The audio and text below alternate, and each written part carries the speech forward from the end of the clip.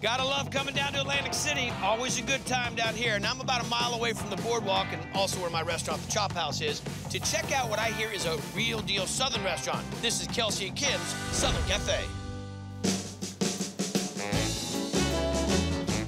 It's just all around good. Fried white meat chicken. Put the soul in soul food. Bread bun with waffle and chicken. So this is my buddy Robert. He's the valet at the Bally's Hotel, actually where my restaurant is. This guy's been doing it forever. He's saying this place is legit. Kelsey's #1. He bring the South to South Jersey. That'd be local chef Kelsey Jackson and his wife Kim, who started with takeout only back in '96, then upgraded to sit down here in '09.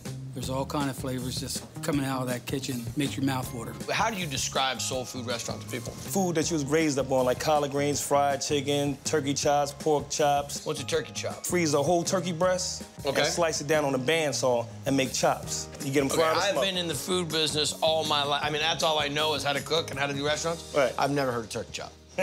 Smothered turkey chops.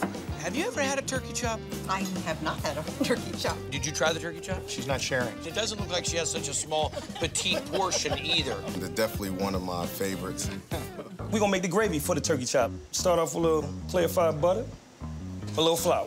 So we're making the roux. We're gonna brown our roux. It's all right, we're getting this going. Onions. Gonna whisk that in real good. Okay. Now we're gonna add our chicken stock. So there's the gravy for it. We're gonna add a little black pepper. And a little kitchen bouquet, some nice color. Okay. Next up, time for the turkey chop. And that is, man, you're right. Now we're gonna do our seasoning. A little seasoning salt, granulated garlic, Cajun seasoning, and black pepper. Gotcha. Mix it nice and good. Add it to the flour. Gotcha. And that's it, no wash or anything, just putting a little light coating on them. Light, nice little coating on them. Now they're ready for the fryer. Dig it. How long do they cook for? 3 to 5 minutes in the fryer. Now we can ready saute our onions, add our turkey chops. Now we add some of our homemade gravy we made. Sure love your onions, man. Yeah, nice onion flavor. Let that simmer for a minute. Ready to be served. Some rice pilaf, string bean.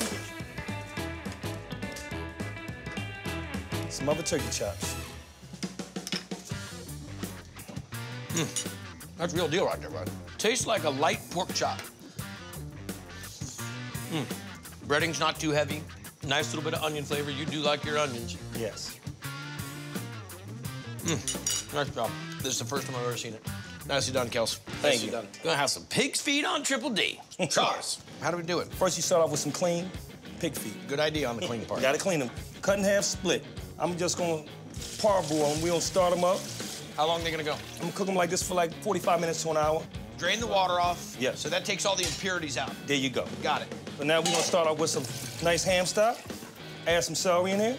Eat the skin and everything? Eat it all. You suck it down. A little chopped garlic, a little crushed red pepper. I like a little spice. Okay. Guess what we're gonna put in next? Onion. Then we're gonna go with some green peppers, and then finish off with some vinegar. And we're gonna let these cook for like another hour, hour and a half until the trotters get tender. Bam, they ready. Was that a bam you just did? I'm gonna call Emerald. The trotters are nice and tender. I've had pigtails, pig ears, head cheese, had snout. I think I've had about every part of the pig, and ooh, you're just loading it up, aren't you? Yeah, gotta have some. Well, get some of the stock. Nothing like a little foot juice. There you go. Wasn't Kevin Bacon in a movie called Footjuice? Some parsley. Just jump in there. That piece right there. Oh, they're delicious. Yes, they are. Tastes like pork butt. Kind of got that same texture. It's super tender. The broth is great with it. Good dynamite, man. So I've enjoyed all the parts of the pig now, I think. I just wrapped it up with some pig's feet.